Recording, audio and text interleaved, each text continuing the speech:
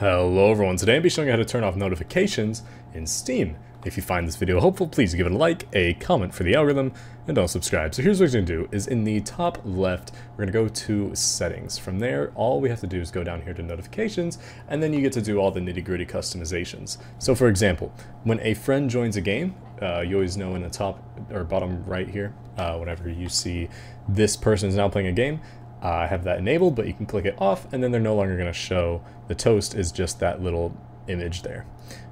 So you have that for all sorts of things when friends come online, so I have that turned off when I receive a direct message, and that will also play a sound, so the sound you can customize, turn off and on there.